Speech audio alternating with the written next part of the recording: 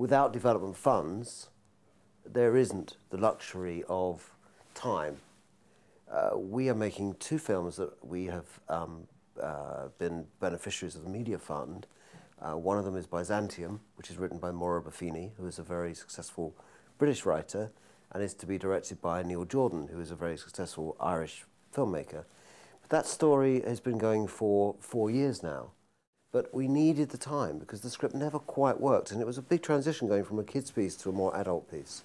And next up is also Great Expectations, which is Mike Newell, which also media have supported. Very, very different from Byzantium, a very British subject, Charles Dickens, to be made in the year of the bicentenary of Dickens, something which is going to have a fantastic British cast with Helena Bonham Carter and Ralph Fiennes and new young discovery Jeremy Irvine, who's in Spielberg's new film, The War Horse.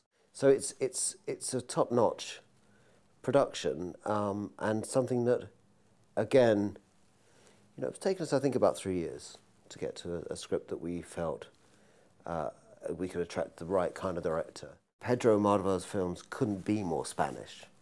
They deal with things like bullfighters and crazy Madrid housewives and all sorts of things that are intrinsically Madrid or Spain. And yet he has a big worldwide audience for those films. But he makes no concession to America or Britain or Australia or anywhere else. They are very, very much Spanish movies.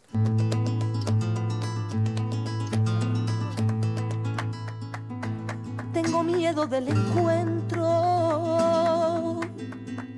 con el pasado que vuelve a enfrentarse con mi vida.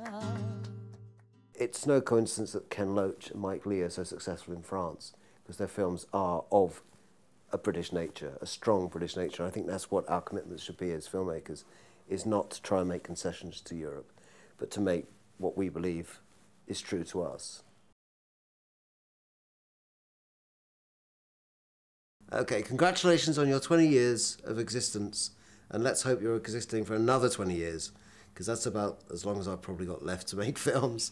So happy birthday, media!